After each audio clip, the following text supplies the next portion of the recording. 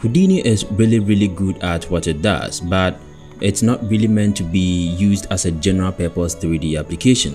For that reason, creating an entire animated film in Houdini would be a nightmare. Even basic stuff like modeling or character animation are difficult to achieve in Houdini because the entire program is designed around giving you deep control rather than letting you work quickly. In other words, you get a complete manual software at your disposal. Houdini's main stronghold revolves around hair, cloth, particles, and fluid simulation. If you need to generate anything procedurally, I personally think Houdini is the best guy for such tasks. Many people say Houdini is very difficult to sail through, but after riding through the software for a while, what I can say about this is 1. The software gives you the power to manually control everything within it. Most people aren't used to that, right? Other products like 3ds Max or Blender offers pre-made solutions where the software works with you throughout your entire project. One software that makes this so obvious is Cinema 4D. Most softwares are even incorporating some type of AI tools in their products just to help ease things out for you, and it's great in some ways because they help you complete projects quicker with less struggle. Now, that is what you don't get working in Houdini. And look, having that complete manual control at your disposal is what makes Houdini super powerful, because with that type of control, anything you can imagine is possible. The second reason why most people see Houdini to be a difficult software is because Houdini is super broad, such that you might use the software your entire life and still not touch some of the functionalities within the software. There are reasons to that, but that's not the point I'm trying to make here. The number 3 reason has to do with coding in Houdini. The coding aspect of Houdini is what really makes the difference, and most people wouldn't want to get into coding just because of Houdini, right? It's too much work. But look, this is what makes the difference between what you call the Hollywood type VFX or CGI and your homemade VFX. Houdini runs beast mode if you can code. Coding in Houdini allows you to solve certain major problems or highly time-consuming tasks in ways you would have never thought it possible. It's difficult and boring at the early stages and looks poorly artistic. However, reaching the simplicity of the code, getting used to it, and understanding the way it works will unleash the ultimate creativity within you. So, in a nutshell, Houdini can be said to be difficult and time-consuming if you can't code, but less time-consuming, easy to work with, and complete projects within shorter periods if you can code. This is Houdini in a nutshell. But you don't necessarily have to know coding to begin using Houdini as a beginner. Every weird stuff you see in Houdini are just bunch of tools at your disposal, which would make your work easier if you know how to use them. I always ask myself why Houdini isn't welcoming and not even 1% friendly. From user interface to the terms used and features, it's a bold decision one has to take to dive into Houdini, because then you ask yourself, why can't I just make compromises by settling on Cinema 4D or 3ds Max for simulation rather than Houdini, right? I give you a year or 2, 3 hours a day of consistent practice within Houdini and you will thank me later. That is if you subscribe to the channel. Now, let's talk about Houdini and the other 3 types of Houdini.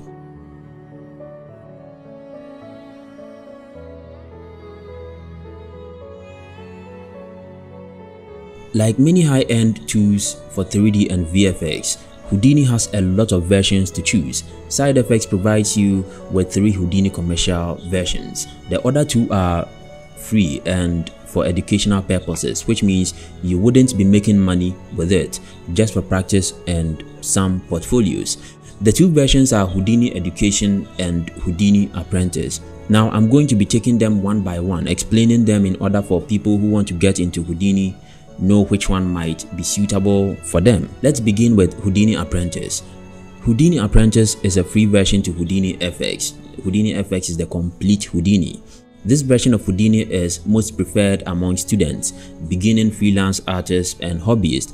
Now, Houdini offers this version just to enable upcoming artists: 1. Get familiar with Houdini. 2. Develop their skills. 3. Work on your own personal projects.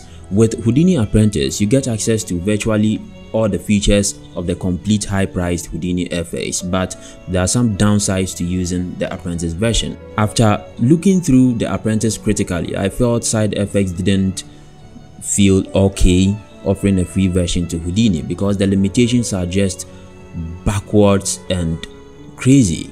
I mean, other than using apprentice solely because you want to hop on Houdini someday, I don't think there's any better reason for me to use apprentice.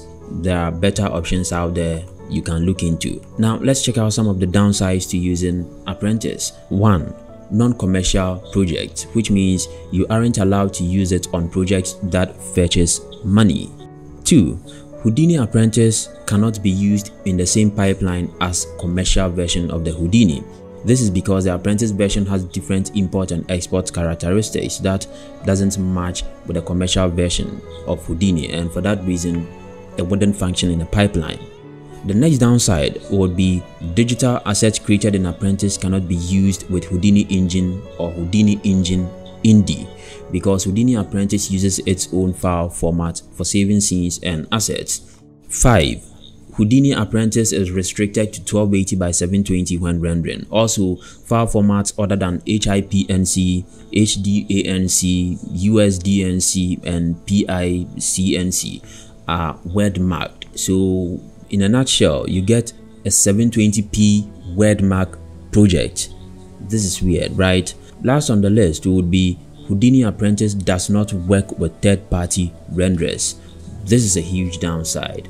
If you are a newbie using apprentice right now, good luck. Now let's talk about Houdini Indie. Houdini Indie is similar to Houdini apprentice, but this time less limitations. Indie has all the features of the complete commercial Houdini FX, basically a cheap FX license that starts at the annual fee of 269, let's just say 300 USD. Commercial usage of Houdini Indie is limited to the following. The annual gross revenue of commercial entities and contracting entities should not exceed 100,000 USD, which means Houdini Indie users shouldn't be making more than 100,000 annually. The company doesn't like that. Your success is their loss and they aren't happy with that. So yeah. Commercial entities and contracting entities can purchase a maximum of 3 Houdini Indie and 3 Houdini engine licenses or Mantra. Mantra is the render engine for Houdini. You can actually use third-party renderers within the Indie version, no problem at all. Houdini Indie cannot be used in the same pipeline as commercial version of Houdini. It wouldn't work because Houdini Indie uses its own file format for saving scenes and assets. Therefore, placing it within a pipeline would be a problem since its file format isn't supported by any other program. The other limitation, well, I don't think this is really a limitation. Houdini Indie can only render up to 4K, 4096 by 4096 animations. This is good for the majority of users except those who want 6K and upwards renderers. Okay, let's talk about Houdini Core. Houdini Core is a low-cost solution compared to Houdini FX. Core supports all file formats, work with third-party render engines, and have unlimited Mantra license. Again, Mantra in Houdini is actually a name given to their render engine. Core is also a great tool for procedural modeling and animation. However, you don't get all the simulation aspect of FX like crowds, particles, wires, fluids, and it can only do simple simulation of pyro effects, rigid bodies, and vellum cloth. Now, you can open and render a scene created within FX license using Core, but cannot edit, use, or cache geo from DOPNet. Now, these terms are something you would get used to as you get into Houdini. If you have no idea what they mean, you can just Google them and you get a better detailed information on them. Price for node locked workstation license starts at 1,009, let's just say 2,000 USD, and has an annual plan of 1,000 USD. Now let's talk about the main Houdini, which is Houdini FX. Houdini FX has everything you need. This is the version for large studios. Should I even be talking about this? I mean, from modeling, fluid to dynamic simulations, crowd, etc. Supports all file formats and can work with third-party renderers.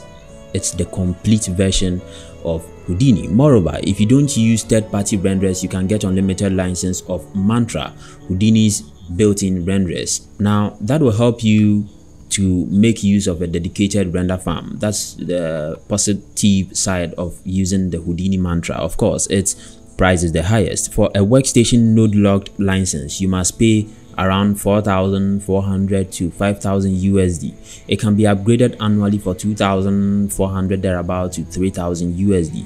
There are also floating licenses available for 6,000 to 7,000. Let's just say 7,000 USD thereabout. There is no need explaining too much because I did most of the explanation in the beginning of this video. Okay, if you love this video, then a sub to my channel will be great.